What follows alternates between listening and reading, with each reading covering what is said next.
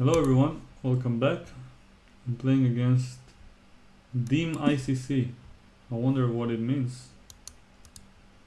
Anonymous once again, 2250, no flag. Let's just play fast in the opening. I like the idea of playing faster, putting pressure on my opponents, if possible.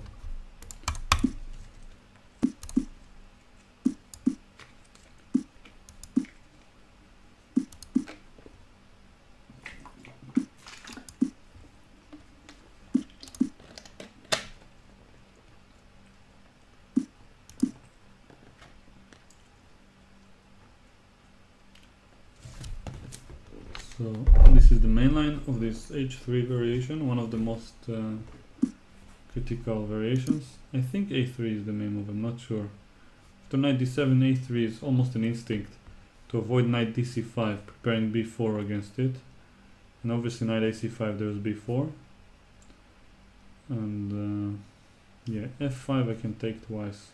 And then this knight is blocking the bishop from capturing. So he doesn't have any great square. Normally they play some knight b6 ideas to try to get a4 in and get a5. Yeah, but oh, what am I doing? e5 is not a good pre-move. So here, yeah, I don't know. It just feels good for me. But well, this whole variation doesn't feel like anything, just complete mess. But judging from my experience analyzing it, computer really likes this type of positions when black is not precise.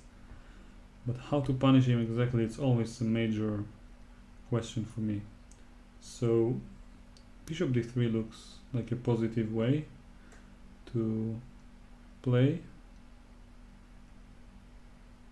That feels like it. I think he wants to take on f5 anyway. I don't see what else he can do. And my idea is to maybe go knight g5. Taking on f5 will do him a favor. Yeah, now e4 looks interesting actually, to play for initiative. But otherwise, I feel like my position is good.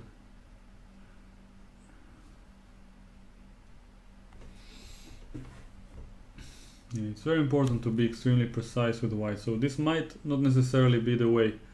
I have to check later, but knight b6, this position after knight b6 here should be better for white. And yeah, this might be good for me. Let's see, rook g1, preparing some knight e6 related ideas. Usually the natural response is king h8, but then knight c e4 with queen h5. Well, it looks really good for me, to be honest. Now I mate this red end in one move. Of course he prevents it, but I can take and go knight e6. Well, bishop h6 wins a piece at the end.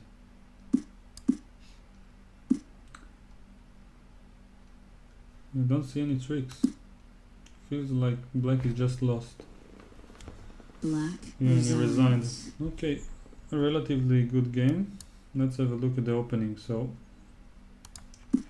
we're following, and there's no reason, by the way, that I started with knight f3. Just felt in the moment more convenient. It's better to start with e4 and not to give black another chance to get the Grunfeld. Yeah, this position should be better for white, but how? Bishop d3 is correct.